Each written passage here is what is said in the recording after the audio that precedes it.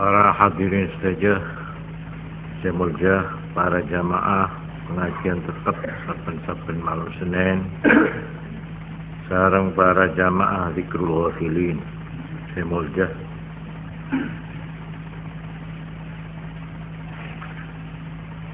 alhamdulillah kula malam makan peneka kaula ampun ngira aki kaula tak bisa hadir. Kaula ampun motorok sorat manabi kaula tak hadir malam Senin menika.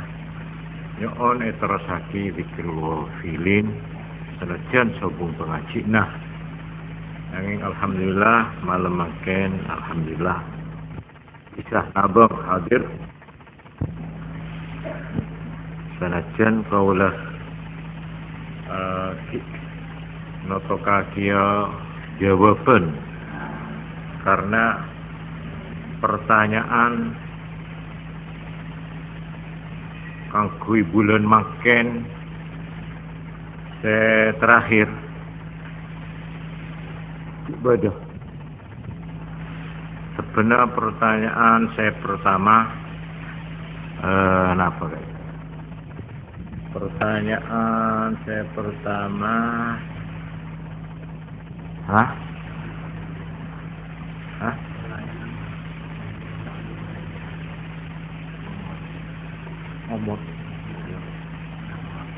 Oke. Sebenarnya kalau jawab pertanyaan-pertanyaan malam Senin. Nabi Khidir napaki odi ketong pas beda boleh pertanyaan katipun apa hokoma ngala anak ini anak angkat pas beda boleh sabu. Oke, pas nomor telok orang bine ongke haji kita mare tawaf syahir tawaf rukun kotor. Maka orang tawaf ni ke kudu soceh pas derma. Neka kula ampun ambil jawab. Cuma kula malemah engak sareng ke Hamid Pasuruan terhadap jawaban mengenai orang FADHILAH. Sebab jawaban ke Hamid sebenarnya orang bine saya tak bisa ngelakoni tawaf rukun karena ACHMAD.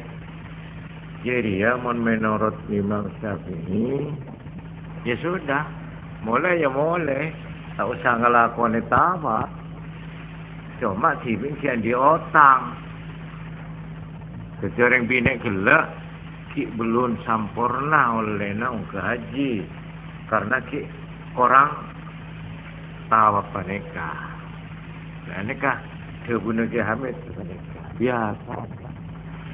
Orang seakhir saya tak bisa tawaf lakadu mole ke tanah Jabah ke Indonesia. Jadi kebiasaan aja pun kebunuh ke Hamid.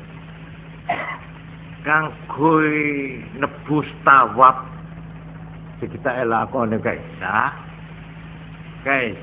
biasanya bahan ngirim orang pamen tetolong ke orang supaya tawaf pagi ini cara nama ajar jadi mun berdekan cabine sampun oneng ke haji pas kelarasan akhir belum ngelampai rukun tawaf rukun neka mon kadung bede kanto engki neka kudu mon bede orang ke haji kudu metoro neka metoro obang parlon lah supaya sehari-hari orang saya gelem nawa pagi make lereng bini gila paham gitu.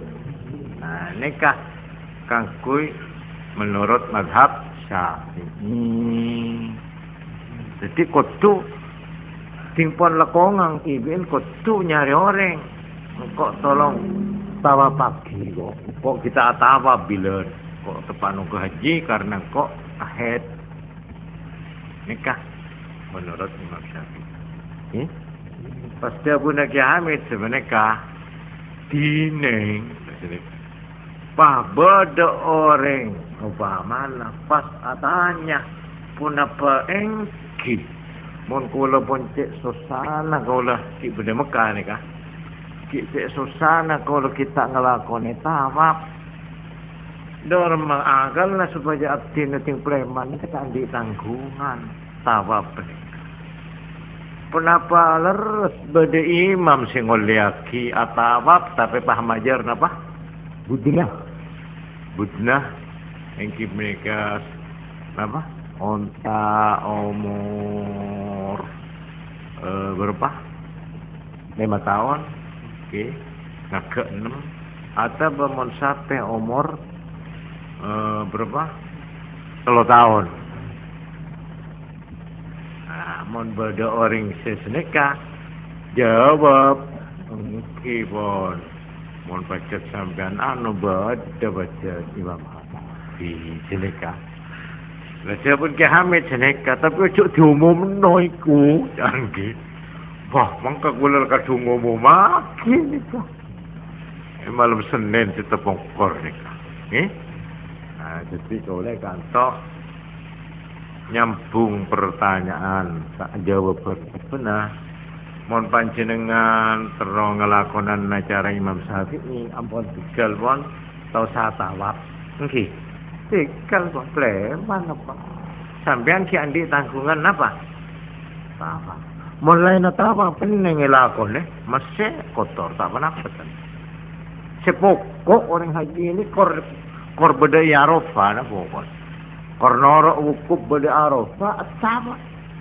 asab punya haji sampurna kenika kor mare wukuf pada Arafah tanggal berapa guys tanggal sanga Dzulhijjah kalau ada pak Arafah pun bebas pun kena nyaman pun haji pun asab perkara sampeyan kita ngelakoni tawaf lah nikah betul diserai ni. Artinya ngongkos lagi orang ngapa kok nggih. Ini cara Imam Syafi'i. Nampak jelas nggih?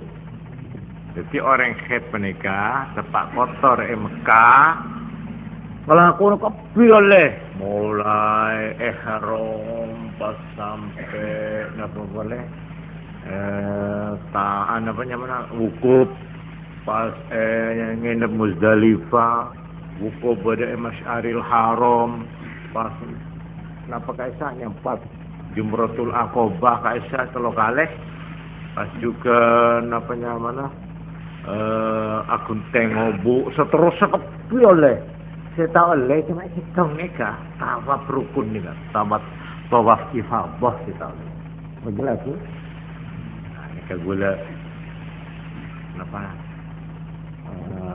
ngeralat atau bener ngeralat nyampur nasi je bukan kau udah sampai ni kan gula ada Ki Hamid Pasuruan jadi kau lah ada apa bener kata sini lagi pas pada pertanyaan terakhir tapi tak jawab baik kantor pertanyaan nane kan cuma sekejap. Tapi sebenarnya pada pertanyaan Nabi Khidir jadi kiodi apa jawab sini kan? Jawab ini kak kebai pelengan jetak. Mon pertanyaan ini cuma seponi. Tapi jawabannya tak cukup keterangan sekalian juga. Dan ini saya kebai nyeluk jetak. Boleh sampai tak bisa kepak lagi. Ini kan gula lagi sosial motor ibu. Pengarana gula makan ya jok. Aku jawab penikah. Maka pertanyaan penikah kudu dijawab ya ada ulama-ulama sejauh timur. Oh ini gula deg-degan gula deg. Ngelebihi deg-degan orang saya dilnah pengadilan. Kira apa itu kiai-kiai apa sanda orang penikah. Pertanyaannya senikah. Kenapa lah caknya ahlus sunnah wal jamaah? Senikah? Pertanyaannya cak man cak 6 mengah. 8 lah cuma 2 napa telok gini. Caknya ahlul sunnah wal jamaah dia. Lo ni keset saja beban ni ke sampai kok terpelkok rasanya. Okey. Ni kan kelak makis sekolah ni kau pun tak boleh molang mau. Tapi sampai hadir tetua kib dapat dekor orang ini. Masa orang ni kau suruh mulai bigu tu senika bigu lah. Penting saya guys. Tapi ni kita kalah penting ni. Coba olah tu TV dengan orang minyak ni kan. Jadi kalau akhirnya pas kompromi, mari ngaji pas terus berkat dekik nikah kotor bajah. Kang Kuy jawab pertanyaan kenapa ahlus-sunnah wal jamaah. InsyaAllah mohon oleh jawaban dekik, oleh na dekik tukal mak ya teragi ya kepanjenengan ya. Tapi mereka kaulah tak jawab kepanjenengan, cuma kaulah jawab pertanyaan lain sebeda gending. Nika kelarsan kula maki ke tepa. Engki mereka pertanyaan torekot yang kepasa resmi. Nika tarekat napa beri? Nika pertanyaan. Nika saya jawab pemalam makin. Tarekat saya sebut resmi. Tarekat mu'tabarah. Mu'tabarah artinya saya rekan. Saya kepesar. Nika berdepak 42 tarekat. Okey. Nika pelajaran menyatat dekik leson nika. Edi ngaki we mari okey. Nika menyetip men saya teruk nyo tetang ke dekik tipe balik okey. Cak boleh suruh balik dekik betul sobong nika dekik okey. Nika kula modut dari kitabnya mana Jami'u Usulil Awliya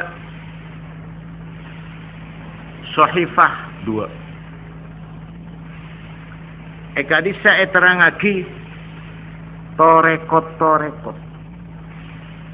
Se andik silsilah, se andik taleh nyambung sampai ke Kanjeng Nabi Muhammad sallallahu alaihi wasallam. Mereka berdepak 42. Setiap tarekat mereka mohon beda orang andik tarekat mereka kudu yurus sampean nerima tarekat mereka dari saya nikah dari kiai anu pakai anu dari saya nikah dari anu terus anu ni sampai ke Kanjeng Nabi. Monta andi sumber dari Kanjeng Nabi tak sah. Paham ke? Setiap orang andi tarekat ni kudu dicatatkan guys. Pak sampean akbar tarekat ni ke tarekat ni ke sampean kaiman ni kejalan ni ijazah ni ka. Nika mesti urus nika. Kasih terang aku pula nerima dari kiai anu, kiai nika dari kiai anu, kiai nika, kiai. Terus nika dari sahabat dari Kanjeng Nabi. Nika. Nika kudu beda anu nika. Sanad tak beda silsilahnya. Beda tali lah. Mun tak ada tali nika mun tak dapat ke Kanjeng Nabi. Tak kena torok ke. Faham ke? Dan ini kasih kocak tarekat saya muktabarah. Baca abis kaulah. Nyaman. Coba boleh 2 punya ni. Nomor 1. Tarekat Naqsyabandiyah. Naqsyabandi. Ini kasah muktabarah. Nomor 2. Tarekat Qadiriyah. Lampah hati sarang Kiai Romli seterongan engki. Nomor 3 tarekat Syadziliyah. Nikah Imam Syadzili sebeda Zikrul Ghafilin. Beda punten. Syekh Naqsyabandi beda punten. Badai baca kiki kini termasuk guru kau le sampean kini kiki. Zikrul Ghafilin. Qadiriyah Syekh Abdul Qadir Jilani beda punten. Bada Zikrul Ghafilin kirim Fatihah kini kah. Pas Imam Syadzili beda punten. Bada coba kaisan apa? Abul Hasan Ali bin Abdullah bin Abdul Jabbar Asy-Syadzili. Kaisa andi tariqatnya mana tariqat Syadziliyah. Pas bade pole nomor 4 tariqat Rifa'iyah dari Imam Rifa'i. Bade punten Zikrul Ghafilin. Bada sekai makaisa. Ahmad ibn Abil Husain Ar-Rifa'i. Nah, kaisa. Kaisa jogu kaisa, pangkat raja kaisa. Pahaba dah boleh seenya mai Ahmadiyah, tariqat Ahmadiyah. Dan ini gula tahuning. Pas nomor 6 tariqat Dasuqiyah. Imam Dasuqi. Bada punten Zikrul Ghafilin. Sayyidi Asy Ibrahim Ad-Dasuqi. Ya, kaisa. Kirim lagi, ya masih baik cuba kalau sampean ki mau rezeki kalau sampean ni ki. Apa ikendak tak ikendak gola mak guru ngangkep guru. Itoro abi gola senika. Paham ke? Jika Zikrul Ghafilin, mun Zikrul Ghafilin benda tarekat nikah. Nika wirid biasa, ke? Wirid biasa. Pas nomor petok Tarekat Akbariyah. Nomor belu Tarekat Maulawiyah. Nomor sanga Tarekat Kubrawiyah. Nomor 10 Tarekat Suhrawardiyah. Imam Suhrawardi bada punten. Lah bada kaisa ni. Napa kaisa? Ya, Sayyidi Asy Abu Hafsin Umar As-Suhrawardi. Kaisa andi tarekat mana tariqat Suhrawardiyah.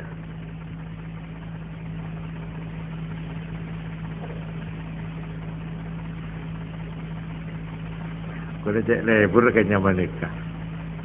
Suhrawardi ni. Ini nyaman orang laki nyaman, orang bini nyaman. Kemudian dia anak nyaman baik Suhrawardi ini nikah. Ada bahasa Suhrawardiyah. Oh saya nikah. Pang raja-raja nikah kupang kata Masya Allah. Nikah ketapanya mana awariful awarif. Gandeng Ihya Ulumuddin. Imam Ghazali pas ibu dina nikah buat gandeng lagi nikah. Awariful awarif. Imam As-Suhrawardi. Suhrawardi. Nomor 11 Tarekat Khalwatiyah.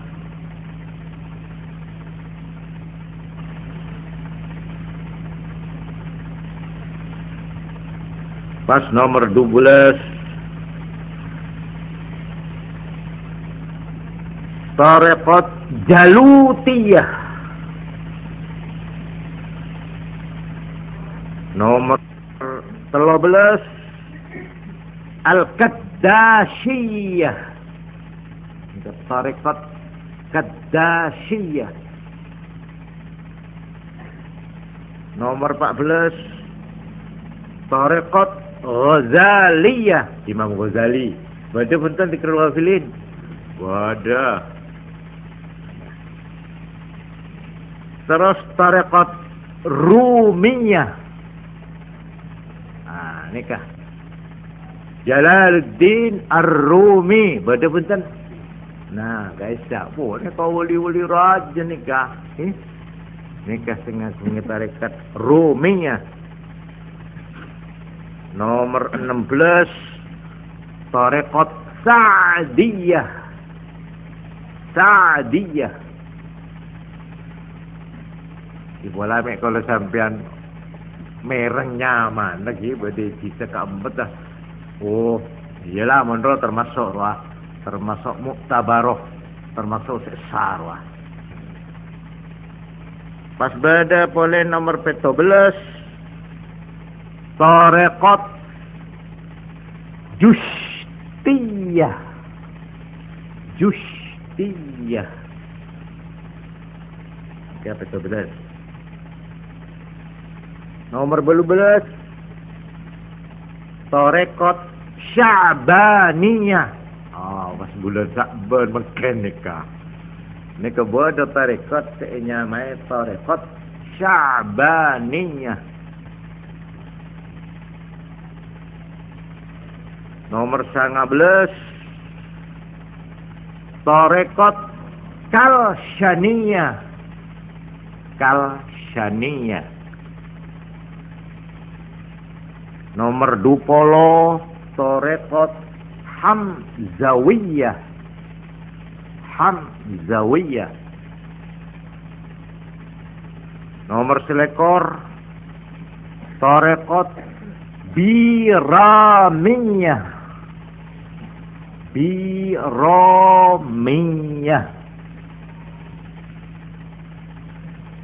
Nomor 2 ekor, tarekat Rusyaqiyah. Rusyaqiyah. Dan 2 ekor. 3 ekor, tarekat Umariyah. Sayyidina Umar ibnul Khattab radhiyallahu anhu. Ini kayaknya namanya tarekat Umariyah.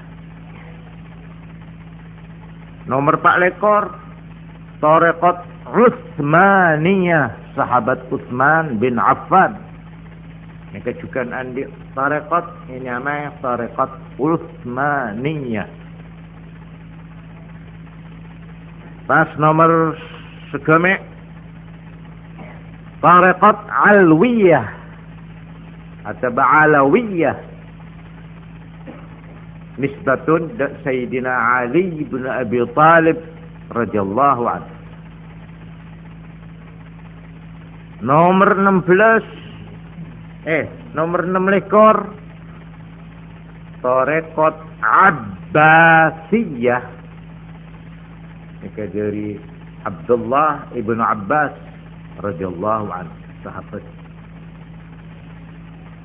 Pas pada boleh tarekat nomor 17 Zainabiyah. Zainabiyah. Nomor 12 tarekat Isawiyah. Nabi Isa nya bener, Nabi Isa bener. Isa ni nyaman orang, nyaman asmana aulia. Isawiyah.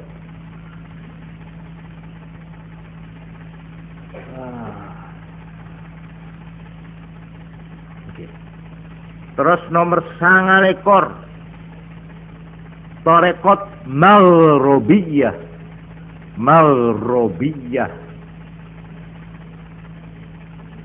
Nomor 30 tarekat Buhuriyah. Buhuriyah. Buhuriyah. 30 setong tarekat Haddadiyah. Haddad. Badana punten. Abdullah bin Alwi al-Haddad. Haddadiyah. Nomor 32 tarekat Ghaibiyah.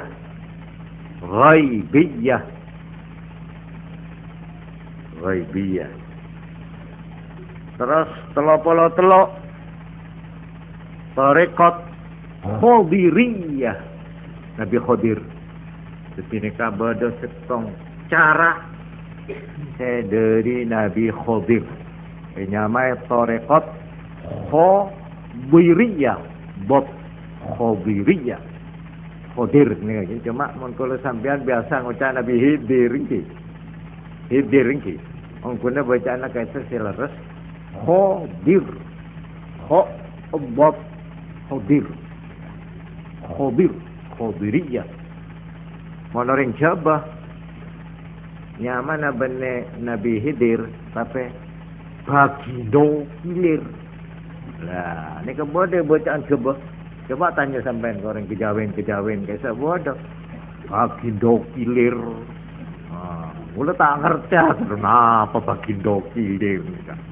Akhirnya bagindo ni kan artinya baginda, kilir ni kan Khidir Nabi Khidir kan sekilir ya. Baik kecungaki gini kan.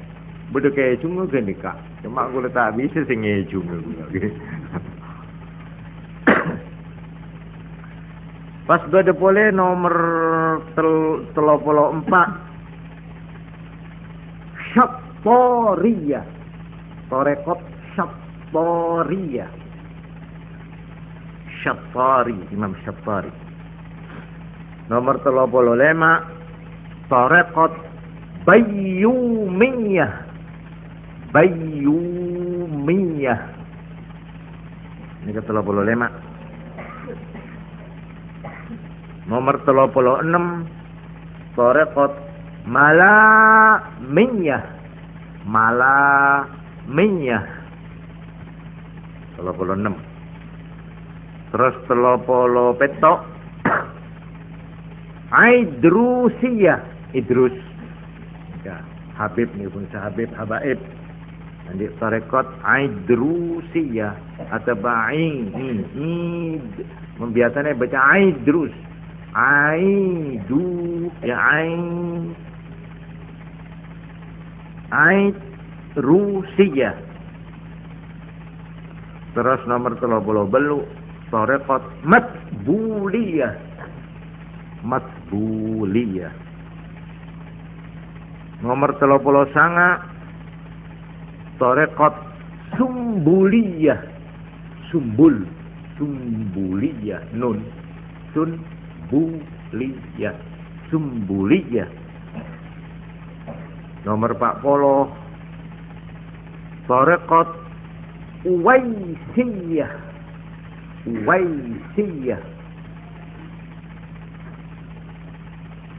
Nomor 41 Thoriqah Idrisiyah.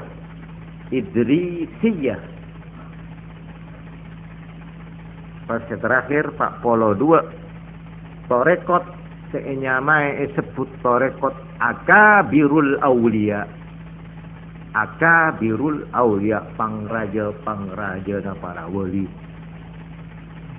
Ni ke 42 enyamai Thoriqah Mu'tabarah. Ni keseksa ni kah.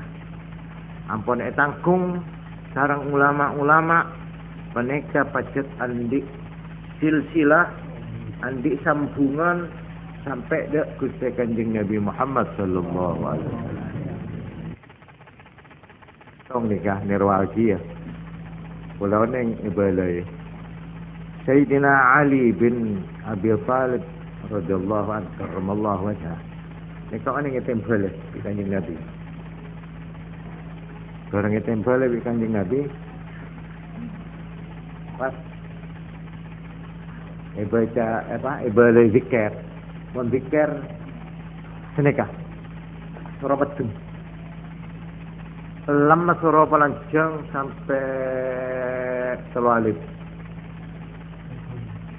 Shalawat ni kak 6 harokat.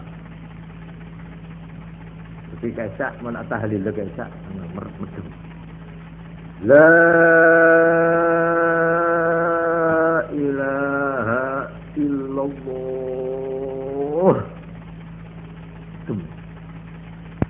La ilaha illallah. La ilaha illallah. Next kanjeng Nabi bibi semalai de Sayyidina Ali bin Abi Talib karramallahu wajhah. Ini contoh ki. Tingkatnya mana berbicara nak sampai 6 harokat. La ilaha illallah. Ini kebunyian saya yang sarang ulama-ulama habis-habis nak berkaitan. Mula saya tak ngerti mula sebentar lil. Awas sampai langsung la ilaha illallah. Boleh kalau kali pas huruf la ilaha illallah. Sebenarnya bodoh silsilah nak Aisyah. Pada bi sampai dengan apa jangan apa pun apa jangan ada iya. Tanang mata ada iya bawa nak. Atau mata ada iya. Aman Allahu Akbar. Apa mata ada iya lah. Arwah dari kanjeng Nabi ruah. Kanjeng Nabi si malai ada iya. Allah. Bar tepat dan orang nyaman cara tarekot ni nyaman. Tarekot ni ke cara-cara. Cara nak bicara, cara nak berjong, cara nak wuduk ni ke tarekotnya. Okey? Tapi nikah jawapan kau lah. Tompon. Boleh coba tolong ni anak saya. Minta aing. Maaf. Para hadirin sekalian yang mulia. Kaulah malam makan kemarin nerangati jawapan bernikah. Sekonek kaulah tunggeng ke panjenengan nggih. Iki bernikah setong aulia raja Asmana Muhammad ibn Sulaiman al-Jazuli. Badana putan berdiri kerwafilin. Okey, bodoh nak ni ke bah. إلى حضرة سيدي الشيخ عيسى سولك أبو عبد الله أبو عبد الله محمد ابن سليمان الجزولي. Parajik gula tumingan. Penikah Imam Jazuli penikah ampun oleh ilham mapolong salawat Gusti Kanjeng Nabi Muhammad sallallahu alaihi wasallam senyamai dalailul khairat. Dalail panikah bacaan salawat sampai seminggu.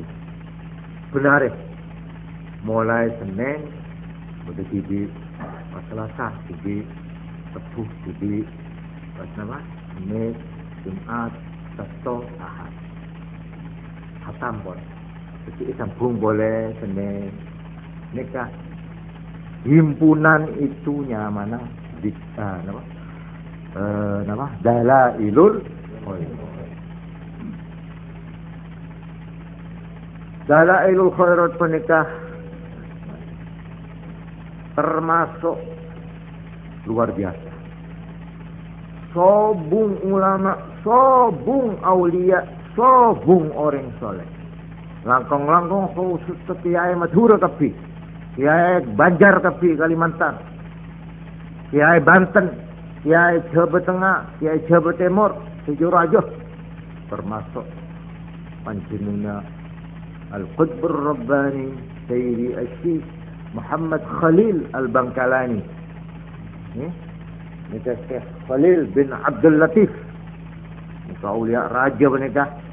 Bola malah ngocak ini. Nikah tingkanan boleh benar tolong ala akan ring Madura bukan. Syariati orang Madura si paling jahat. Ini kebulan. Syariati orang Madura si paling bajingan.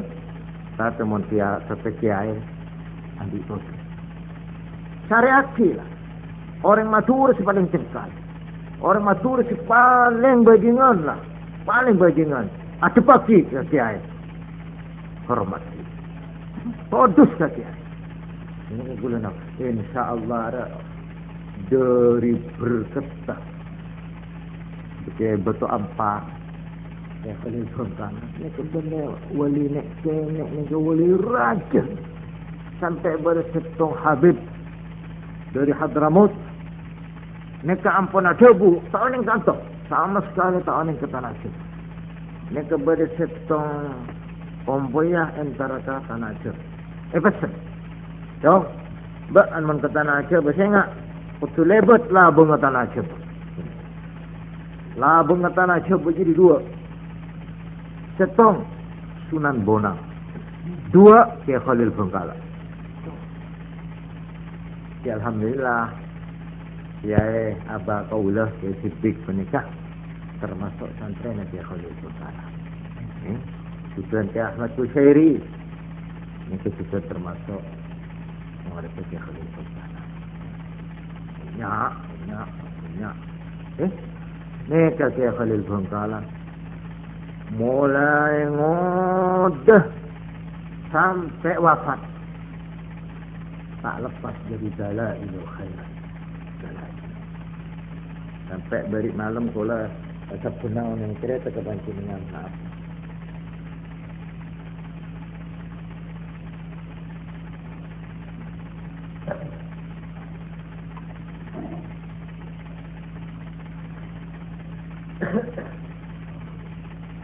Kiai Khalil Bengkalan penikah dari olehna tak poron pun apa nyamanan nengkel macah dalail sampai 2000 tamu ini kah. Ini Kiai Khalil kena ngetorai. Ding la sarasar. Ini kan ngalak benzin, ngalak do kerak. Wah, ajang jalanan jauh jadi kekusir guys. Jadi dokar guys. Nampak dokar keluar. Ini kalau orang keluar ke amal lah seben sore senikah. Ini kebenar man kaiman pun. Cuma trauma aja ada dalail pada ia tersedokar. Malah tak ganggu bi tamoy senikah. Cuma ni salam ni aduh. Assalamualaikum ngabora. Assalamualaikum. Bodering sakai poro entar kage hole. Bodering sakai pelengan kage hole. Wapi pun betul kapi pun. Mulai perkara raja sampai perkara budul. Ini ke kapi tu kita holih tak nombok tu. Wah sepakah ya holih. Akhirnya biar tak peka dah remah dalail tak bisa. Ini kapi holih pekal. Pas orang saya sampai masih ngam rosan termasuk ke sekolah. Ke SIDDIQ. Ya Ahmad Kusyairi, Ya Hamid Pasuruan, Habib, ni kakapi dalail. Bukan, pada boleh je guna. Thank you penikah, penapanya mana, kiai, sedap je pun, kiai maksum. Pun sedap je pun. Pun gula tak anu, terus saja gula. Le nikah. Saya mapolong dalail asmana Muhammad ibnu Sulaiman al-Jazuli. Panika terangaki ika dintoh pancinengna panika khulwah lil ibadah. Mengurung dirinya untuk mecek cara orang ibadah nikah dak remah kok bisa masuk aki bola ria lo bengecaru. Tak lama kok bisa tawajuh ke Allah. Kita ingat ke lain Allah. Tak lama kok. Lo ni ke Arabi ke 14 tahun. Saya mecek saya aduk-duk dana. Andre setan. Andre rapon hawa nafsu. Andre bunyak cacana. Andre aduh ni ke saya ipuk-puk. Ya cak notor orang. Tentu biar orang paling cuba. Orang kan Nabi Muhammad sallallahu alaihi wasallam. Ini kaisahnya. Berja sahabat, orang ampun sungai pun. Katanya. Pasal makhluk Allah sepaling cuba. Pasal makhluk Allah sepaling cuba. Maka kanjeng Nabi tak ajar. Balik boleh pasal aku suka. makhluk sepaling cuba menggunakan Allah. Nasa kanjeng Nabi pas ajab Allahumma ghfir. Tuh muka-muka semua. Cuma sini ketok. Tambah terus orang syaitannya nak tu.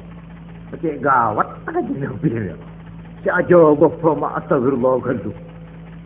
Allahumma ghfir. Ya Allah muka-muka semua orang itu. Tuh kita abdi ni terus ni ngapa sih nama makhluk Allah sepaling juga. Karena itu set. Akhirnya kanjeng Nabi ajabu ni kesembilan tu. Ulama usul. Ulama sejahat. Nyaman baik kiai. Tapi telah kok nasarokan. Tukang ajual ayat, tukang ajual hukum. Tak cocok kelakon di ilmu nah. Jadi ya, sepaling cuba.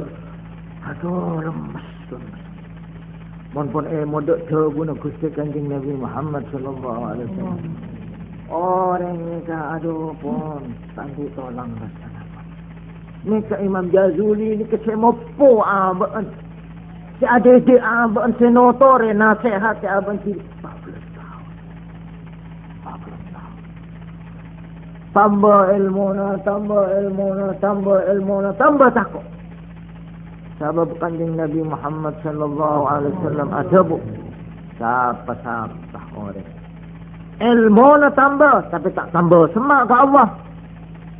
Laknat dia. Ilmu na banyak, tapi tambah jauh dari Allah. Ada orang yang tak termasuk orang yang tambah akibat. Aku ada cereng putih sekali. Nilai Jazuli. Imam Junaid Al-Baghdadi. Ini kemalahan mana tak salah Imam Abu Yazid Al-Bastami. Ini kau oleh nak buk-buk ni kau berdesak sampai 30 tahun nak buk-buk. Dan ini termasuk Imam Jazuli dalail. Saampun 14 kira-kira 14 tahun pas panjenengan buru keluar. Buru ngadepe murid-murid, buru ngadepe orang besar. Akhirnya panjenengan nerima murid-murid pas didik. Didik lahir betenang. Bon akhirnya terangasi punya orang si asal sasar. Si asal bajingan. Akhirnya tunduk dok kiai gelap.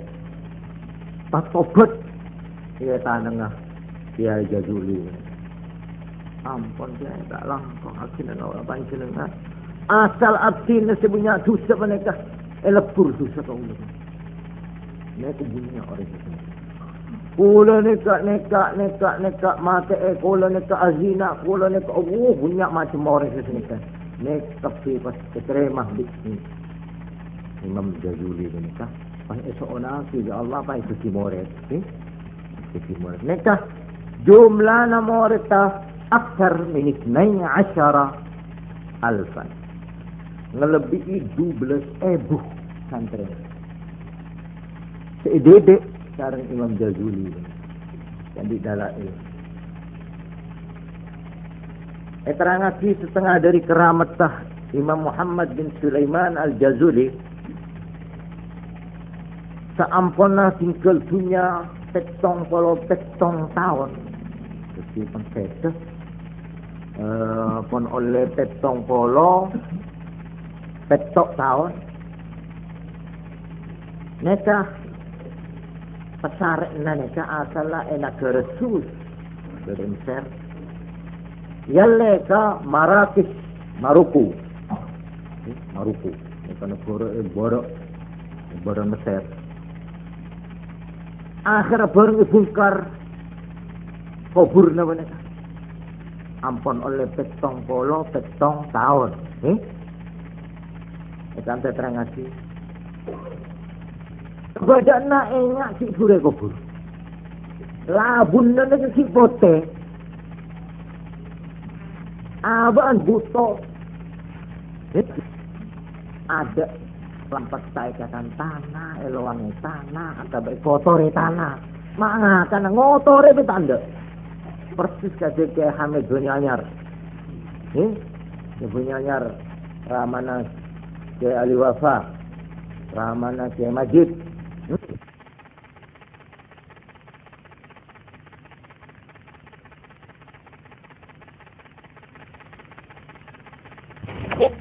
Okey. Aisyah set kepada Mekah. Mereka pernah oleh setahun. Sebab Aisyah boleh maklah dibongkar. Aisyah mau 10 tahun kan dibongkar. Pardona mun bodo haji anyar saya mati mak mendeng kali kala. Sepun ditolak. Aisyah anu itu.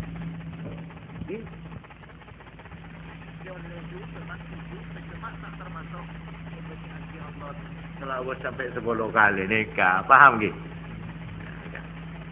Nikah,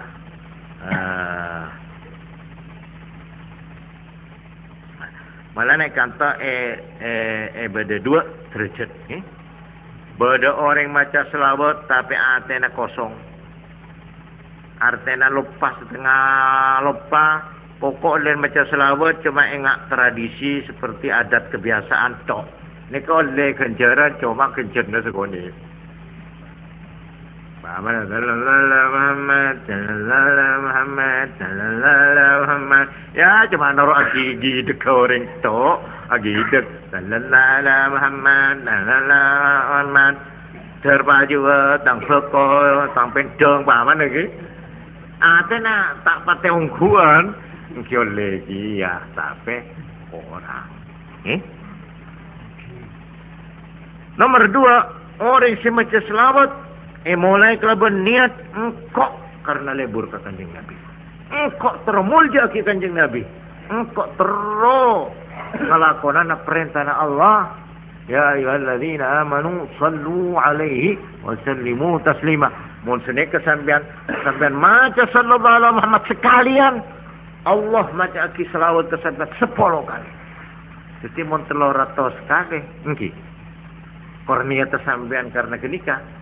Pas sampean yang berjaki selawat bi Allah berapa kali? Hah? Coba. 1000 kali sampean. Yang berjaki selawat artinya sampean ini kasih bi Allah. Kenebur bi Allah. Terima panjenengan tining Allah. Jadi nikah Maulana mahabbah. Nikah sampean kudu pun apa ngangen-ngangen cek kanjeng Nabi ini kah kemuliaan nengak siapa lagi tidak.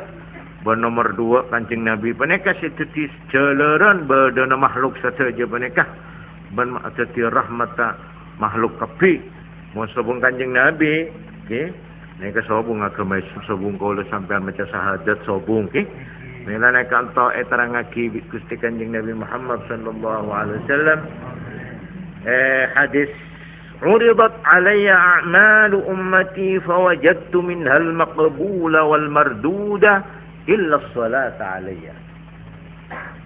Engkau mateh artinya di dalam alam barzah Arya kelakuan tentang kau tentang umat dia tapi lapuraki kang kok ni malaikat. Buat tengku bingko sefulan, senyai ano, sebu ano, bu serina ano, tapi lapuraki beda amanlah saya terima, beda saya tolak. Ni kanjeng Nabi oneng, cek lapor terus teh.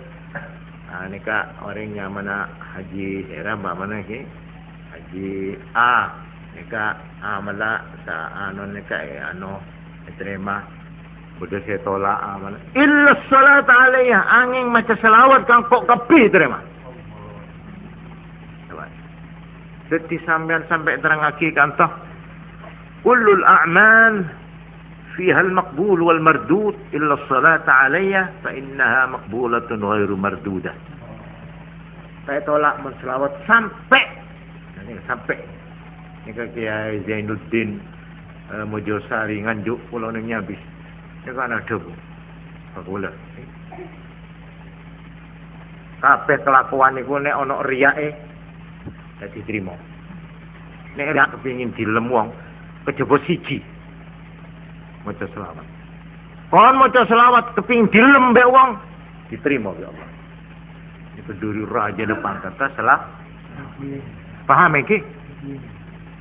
Di perkara pada orang yang merasa keberatan menerima keterangan kaula menikah, kita mana apa je orang bebas nikah. Tapi si percaya je tore tambah lebur sampean ki, tambah lebur. Melana kantai terang aki, kang kui pembagian. Pula beri nikah masuk dalam lagi hari. Mabur boleh saja raja. Zayyinu manazilakum bis salati wal Quran. Beriin pepaes bungkona ba anjiria. Dan dane bungkona ba anjiria. Beriin pajengan bungkona ba anjiria. Berikan dekorasi cara makan. Perata bungkona ba anjiria kalau berdua. Bisalati kalau bermaca selawat dak Gusti Kanjeng Nabi Muhammad sallallahu alaihi wasallam wal Quran bermaca Quran. Jadi compokan orang Islam termasuk dalam hadis menikah, termasuk bungkus najan tabing ngelebihi istana mengguna Allah, mengguna Kanjeng Nabi, ya. Sanajan bungkon pun para rempah, tapi kenika inda Allah ingat istana. Ya jadi ya asal ibri pepaes orang ngasih mengkuni jiri-jiri ahli maca selawat duk Gusti Kanjeng Nabi ben ahli maca Quran. Pojak mang sampean masih sampean bungkona cuba tinara cuba ya bos tetagah cuba ya bos horeng tapi engkau terlalu tang bungkor ya bos Allah bagus yang ke malaikat bagus lampain sabuna Kanjeng Nabi zayyinu manazilakum beriin papaes bungkona baan bis salati wal Quran kalau bermaca selawat bermaca Quran. Meneng kata pas ibagi dak rem cara nak bagi menikah.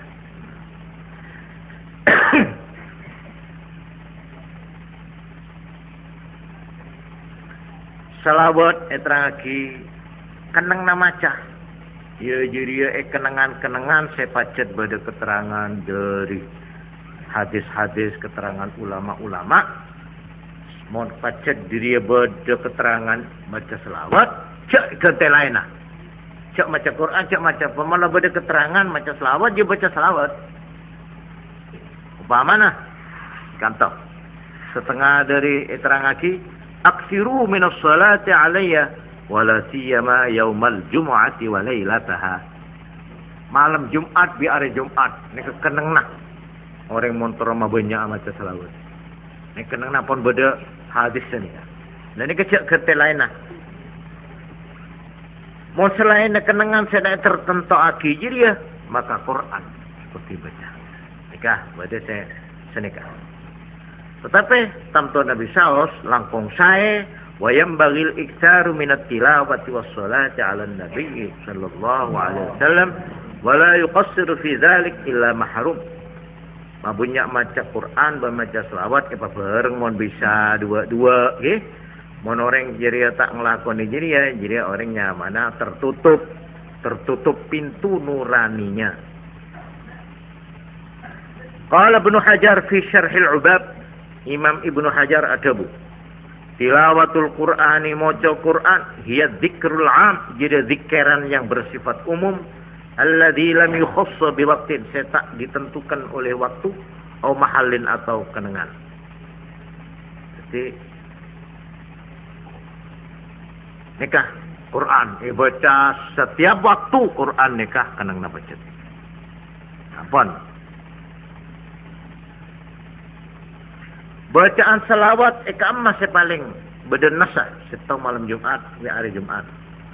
Imam Nawawi nerangaki pada hasyianah kitab Idahul Manasik langkong-langkong menabi orang ziarah dak pesarek na Kanjeng Nabi Muhammad sallallahu alaihi wasallam baik mulai apa sampai dapat ke kubur coba foto ni tenang di sampean siang ke haji si ziarah ke pesarek na Kanjeng Nabi mulai berangkat dari Mekah Atau dari Jeddah nggih.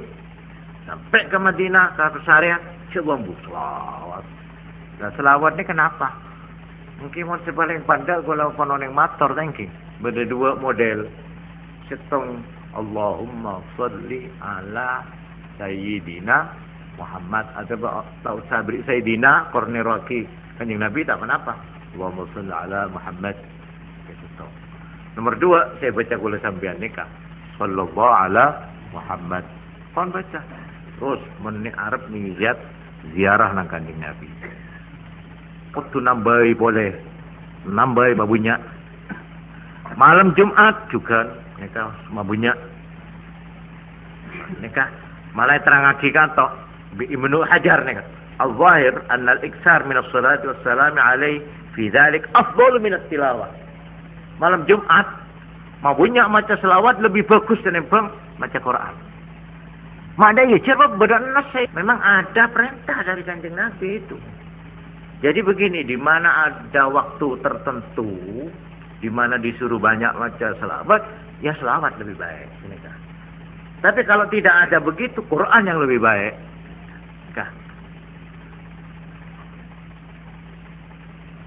Apun. Contoh, terang lagi boleh. Kita perlu catat kalau sampean nggih mak oning pembagina.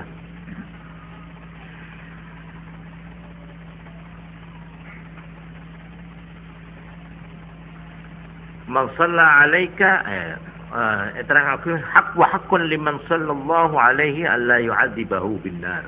Nika buana mun sampean sampai baca ki selawat di Allah, nika sampean tak bakal siksa neraka. Nggih. Mulana nika fadilah ni. Kan terang lagi.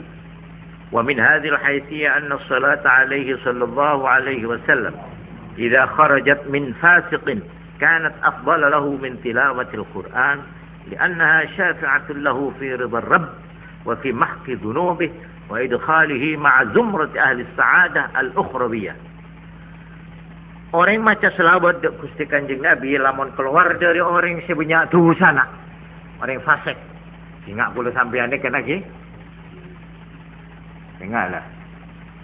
Orang yang aroma sebanyak kelakuan dosa.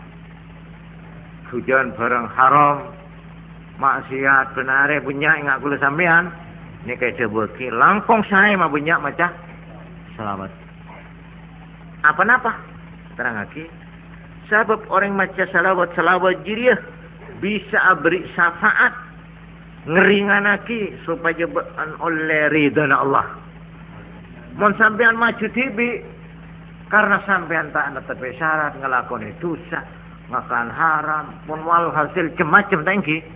Nah, pas ke Allah, tak terima ya Allah. Supaya terima ada selawat bener.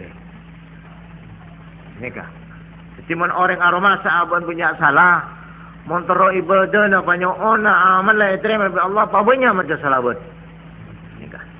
Nikah selawat bisa menjadi peringan wa fi mahqi dhunubi buat kamu ngelang lagi dosana wa idkhalihi ban orang jadi kelaban oleh syafaat Kanjeng Nabi maca selawat masuk dak golongna orang-orang se oleh kebahagiaan akhirat.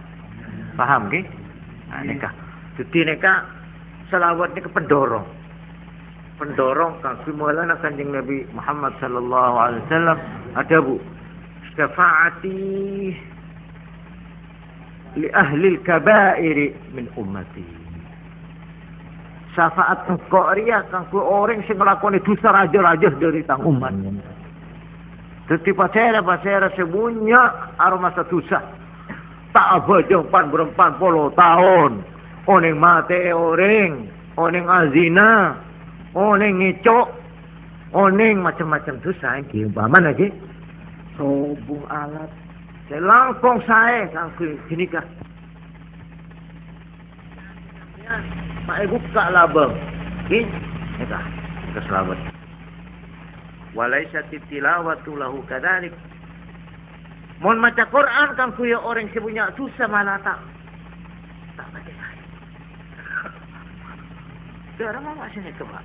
Fa inna wa in kanat afdal min as-salati alaihi ala nabi fa innaha mahallul qurbi minal hadratil ilahiyah. Sebab Quran jadi maca Quran, senajan maca Quran jadi lebih utama tenimbang maca selawat, terang pun. Mana penting maca Quran, maca selawat, kayak masih lebih raja. Quran, kira Quran dekat saben sahorob dikejar berapa? Dekat Sayyidina Ali karramallahu wajah adabu. Mohon baan maca Quran. Nalika anak bajang, okey, pas maca Quran. Arwah baan maca satu huruf, kejar seket saben huruf. Dibaca Alhamdulillahi Rabbil Alamin. Berapa huruf ini? A ketong, Al lam 2, H telur. Saben huruf seket. Coba bitung baca Fatihah ni kan berapa kejar dekat juga. Tapi kalau baca dalam sembah ni kan seket tiap huruf 50. Mon elawar apa jang? Mon sampean awudu tiap huruf sekemin. Mon sampean maca Quran tak di wudu. Tapi kita tahu tak ada Quran nah cuma maca seneka. Bismillahirrahmanirrahim. Aku roh bahaman lagi. Tapi batal tak wudu. Tepak Arab dikongkor ngaji Quran. Pudium ngentut. Wudu apa dia dah remar punya Allah kadung. Ya sudah maca. Lega isya. Karena maca Quran tak di wudu. Tiap huruf 10. Jadi kalau punya wudu di luar sembahyang tiap huruf segeme. Mon tak di wudu 10. Mon baca dalam sembahyang seket. Ini kedabuna Sayyidina Ali bin Abi Talib karramallahu wajhah. Hah? Ini kedabuna kiai wakilah mi'ah 100. Boleh saya mangki kedabuna Sayyidina Ali nikah. Okey, boleh 100. Nikah boleh saya. Boleh mangki seket. Apa sebabnya? Cara maca Quran lebih bagus dan empang maca salawat maksud di setiap apa ibadah. Orang saya banyak dosa ruah lebih baik baca salawat. Kenapa? Sebab orang baca Quran itu adalah mahallul qurbi minal hadrah al-ilahiyah. Jiria nyabis ke Allah. Pada biang ke masjid jiria. Coba aku tanya coba. Masjid ini benar lebih utama tempeng langgar atau bertempeng bungkok. Okey. Bungkok dah sampean bi masjid kamu bagus. Kita pun waktu ke masjid je. Tapi sampean banyak temancon. Kantor temancok. Pas kantor kemeng. Okey. Pacelot je ubuhnya. Bau ke masjid sampean. Dah ramah kira-kira gini. Saya tak saya gini. Putar saya, Pak. Abu Bakar sampai dorong memang ucap tak saya. Masjid pun dia kembali mulja seluruh dunia. Bangun sampean masuk ke bungkuk dan sampean celot melolo sokona tamanco melolo bau kemek apa ruan punya darah terserah sampean. Tapi mon sampean ke masjid kita ersek ke gini kan jagal pokal sampean. Kira betul. Pada begini kah? Mohon banyak dosa nak cak bacaan Quran. Mohon buat terima. Malah tak aku cak lancang mas. Buat macam Quran tapi tanah buat najis. Tena najis, mata najis, kapina najis, mata orang pun azina pun berapa kali mbak. Nauzubillah lagi. Saya maksud tu saya tu saraja, gitu. Mohon ban ki cerot malolo, tamanco malolo bah.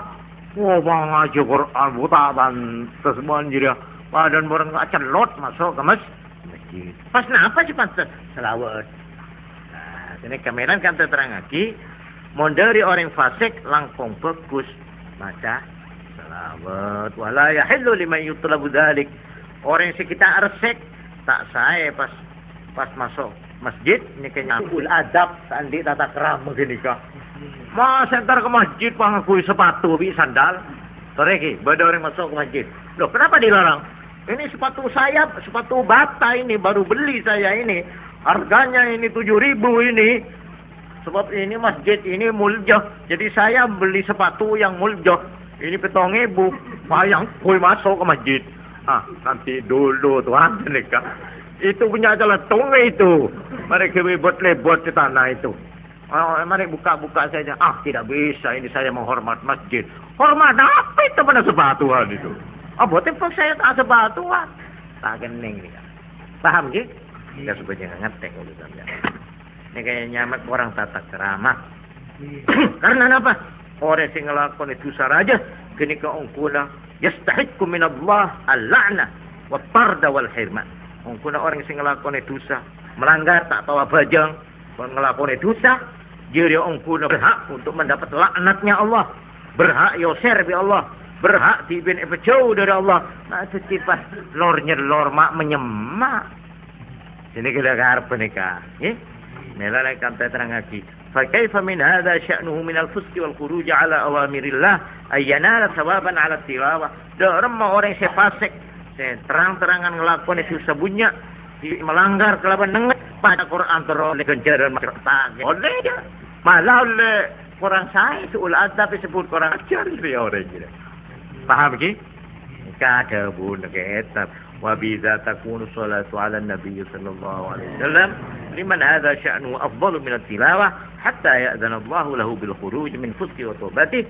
Molan saya kang kuering sebenarnya babunnya maca selawat supaya dengan maca selawat panika tibin oleh syafaat selawat doana selawat sampai kanjeng Nabi sampai Allah beri izin orang panika jauh dari dosa.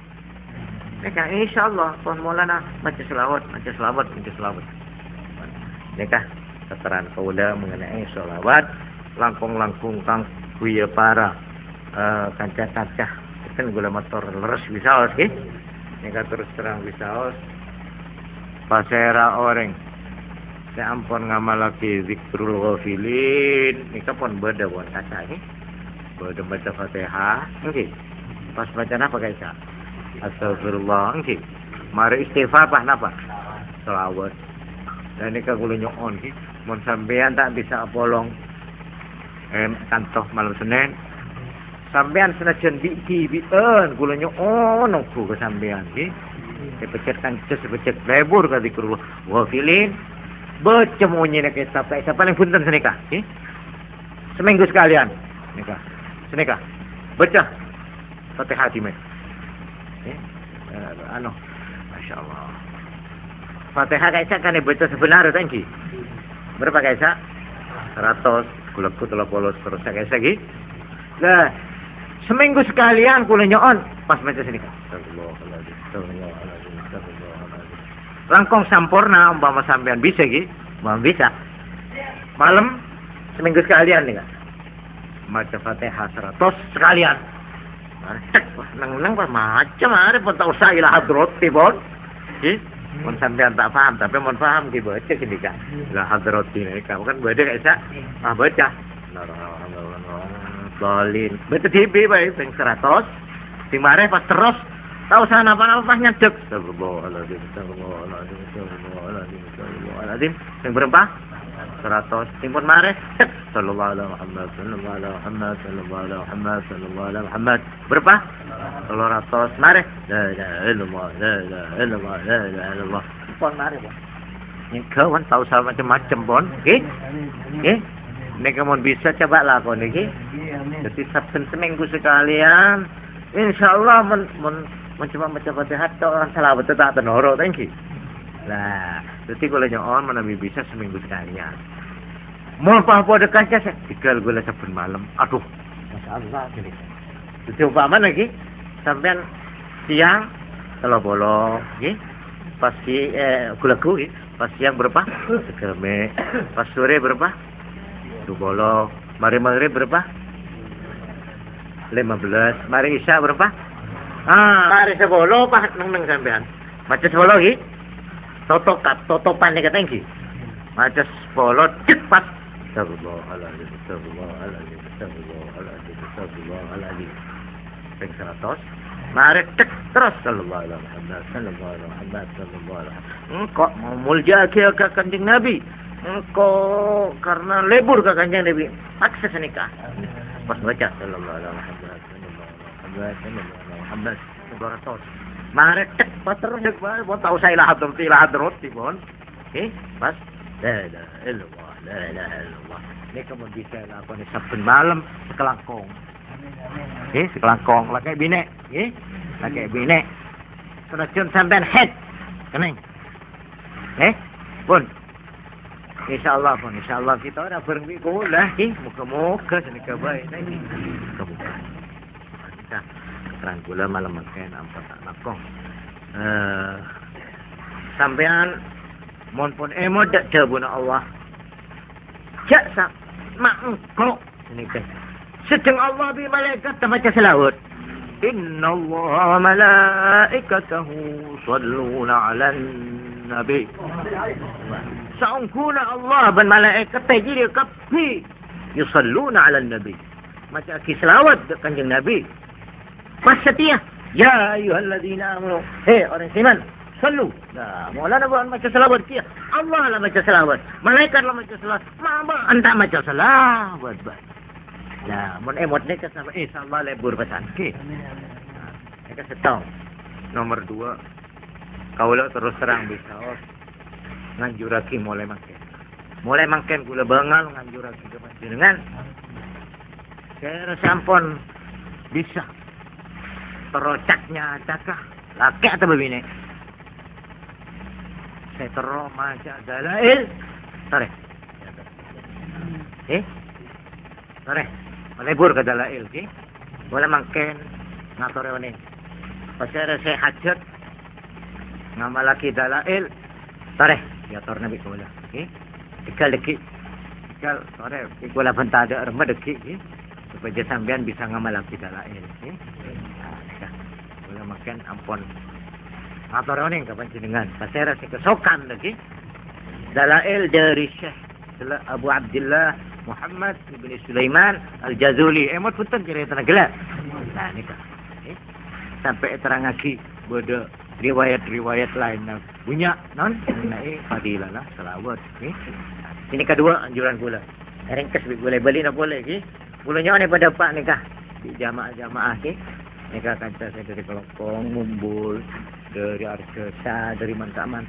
Pak berutan nikah. Okay? Mulai makin esok on. Satu je kanca-kanca saya ngamalaki zikrul filin.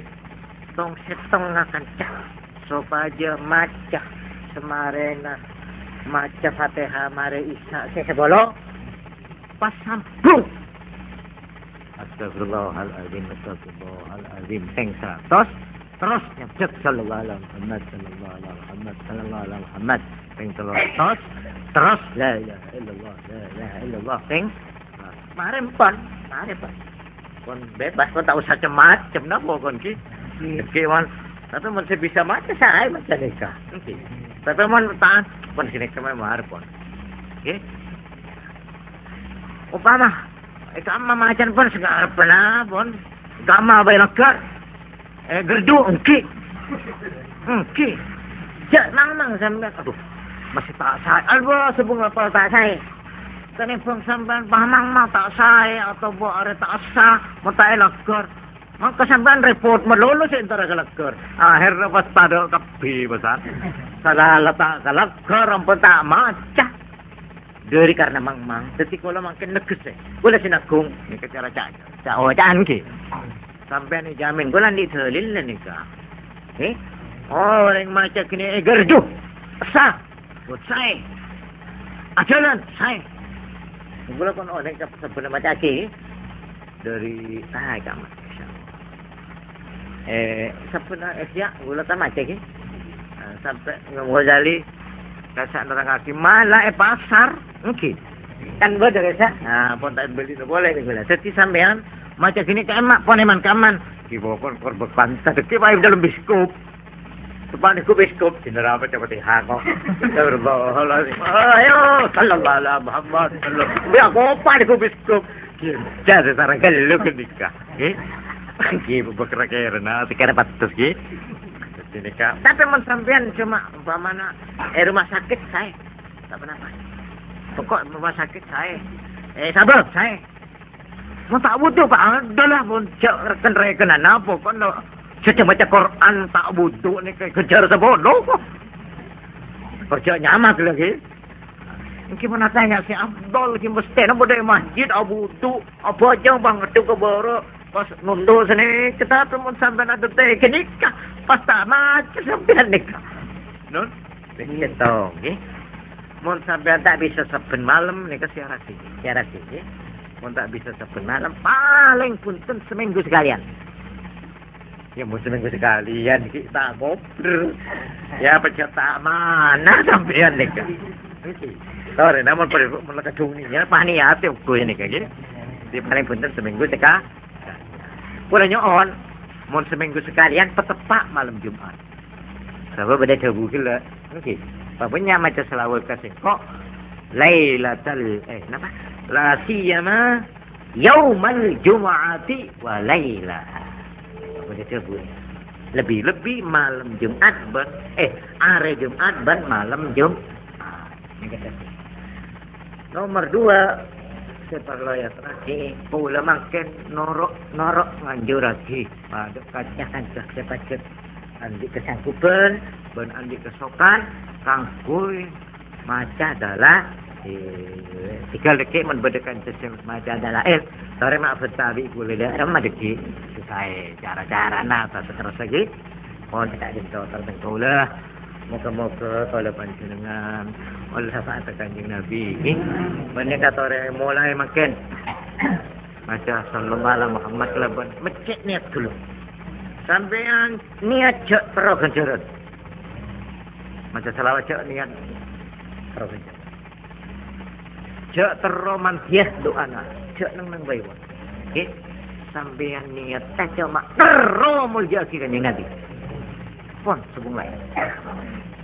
Engkau oleh kencaran, tak oleh kencaran tina. Engkau mulia Kanjeng Nabi. Ini kan niat. Kasih jelas. Sebab panjang mau niat sebenarnya pas ongkuan.